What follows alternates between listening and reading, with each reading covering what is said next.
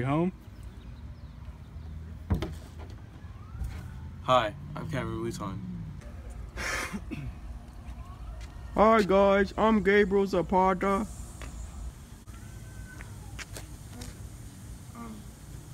Jacob Duran.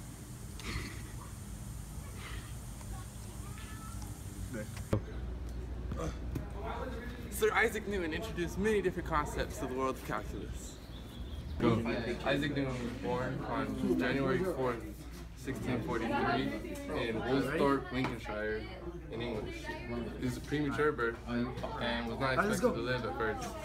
But he got through it, and at age 12 he enrolled at King's School in Lincolnshire, where he was introduced to chemistry, starting his love for calculus.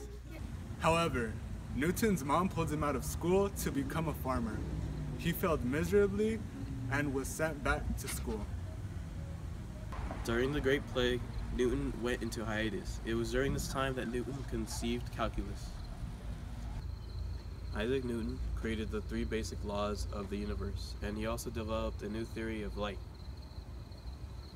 Newton is also responsible for creating the binomial theorem. Binomial theorem is a way in which you can expand a binomial expression that has been raised to a certain power.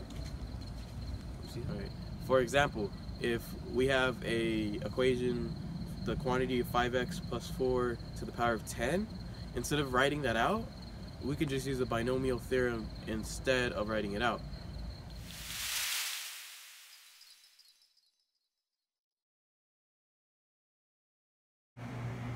Isaac Newton owned more books on historical subjects than on science. He also suffered 2 nervous breakdowns. He had a bad temper and had many conflicts with other people. He also became an acquaintance of the political philosopher John Locke.